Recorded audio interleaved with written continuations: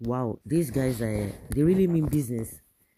Wow, we learned that Ethiopian carrier reduces Lagos to London ticket from 1.9 million naira to 680,000. A case study on Airpiece. So what changed overnight? They changed their price or reduced their price. Well, meanwhile, capitalism is often criticized as an outdated approach to business and economic growth in the modern world. The truth is that private persons or capitalists have taken control of the modern economy because the government does not do enough to regulate and oversee it. With government officials owning up to 50% more shares in the enterprises, how can they possibly police these capitalists? Poverty and a decline in purchasing power have been worsened by a monopolistic attitude to business. Consider the days when a SIM card from MTN or any other provider will set you back a cool 35,000 naira Nigerian cedis.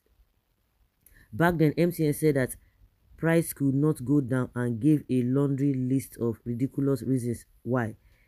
Then Globacom, more commonly known as Glo, entered the market, and all of a sudden SIM cards were supplied for free or sold at a discount of 2,000 naira. So what transpired? If the price dropped, how much? Reduced prices are the result of increased competition.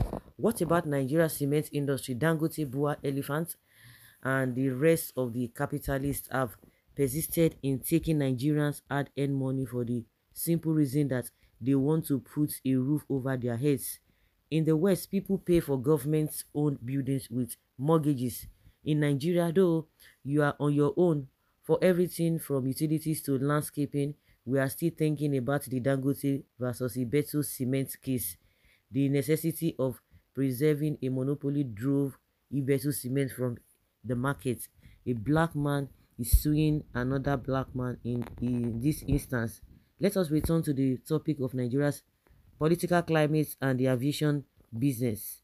As I listen to APCEO Allen Oyema describe the insults and struggles he went through to secure the airline's permission to fly the London route, I wept for my country. Nigeria, shortly after the price dropped from 1.9 million naira to 1 million naira, all of Airpeace's London tickets sold out and are fully booked until September 2024.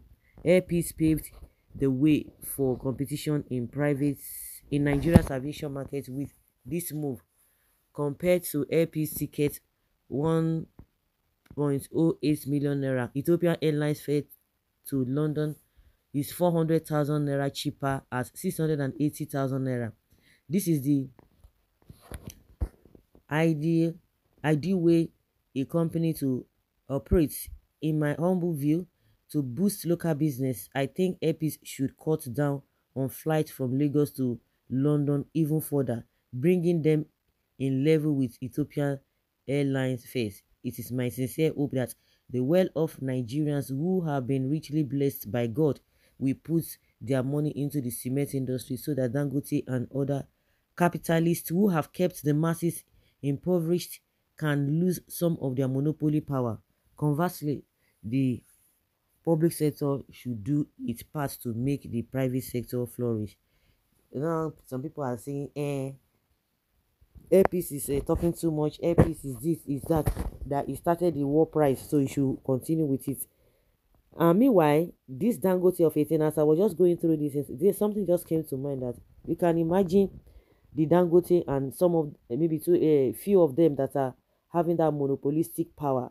Why is it that within our system there's something happening, which of course a lot of people have been saying, but I'm beginning to really understand it better, that is a deliberate act for these few people who are into cement to be kept as to have this monopolistic power. It is not just for anything.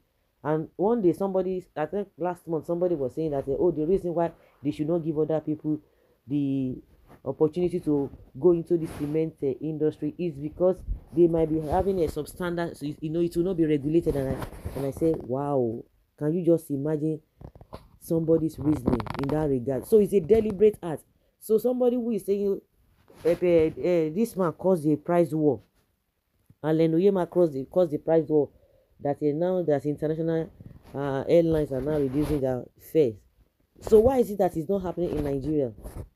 Well, we know where those the angle that those people who are speaking, the angle they are speaking from. Air Peace remains our hero. The airline bailed Nigerians out of the wicked Western cabal chain of Nigerian travelers. Please support Air Peace by patronizing them. I will as well. It is the only way to help them out of the gang up. Thanks to the flagship carrier Air Peace, Igbo man and his airline have saved fortune for Nigerian travelers. The same ungrateful Nigerian will say an Igbo person cannot be trusted to rule Nigeria. Don't mind them. They will be say they trust themselves. You see the see hunger we won't finish them. How developed are they? How improved are they? How progressive are they? Yes, so the government should be bold enough to license more firms in production and importing quality cement in order to break Dangote's long-term monopoly. The issue of cement will never be resolved unless the government becomes a non-interested partners in the cement business. The fall of price from other airlines is due to the naira increase to dollar. I sincerely hope this increase to dollar will affect the prices of goods and services. Say, who told you? You need more information if after reading this article. Yes, so article. No money. I disagree with you on this one. You lack insight into what is happening. Try to get some facts before you say anything. Our government is corrupt and irresponsible. Otherwise, this should have been an eye-opener. Are they not part of the rot? So guys, let's say your opinion and have your take on this. Thank you.